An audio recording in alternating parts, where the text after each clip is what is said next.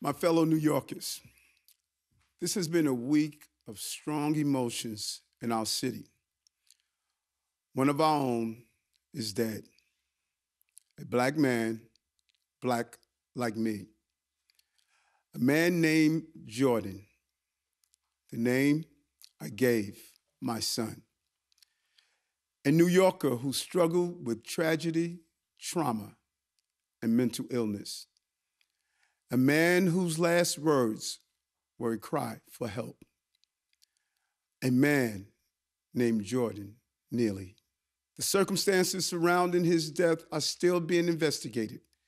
And while we have no control over that process, one thing we can control is how our city responds to this tragedy. One thing we can say for sure, Jordan Neely did not deserve to die. And all of us must work together to do more for our brothers and sisters struggling with serious mental illness. Jordan Neely's life mattered. He was suffering from severe mental illness, but that was not the cause of his death. His death is a tragedy that never should have happened. My heart goes out to Jordan's family, who's suffering great pain and uncertainty about the circumstances of his death. No family should have to suffer a loss like this.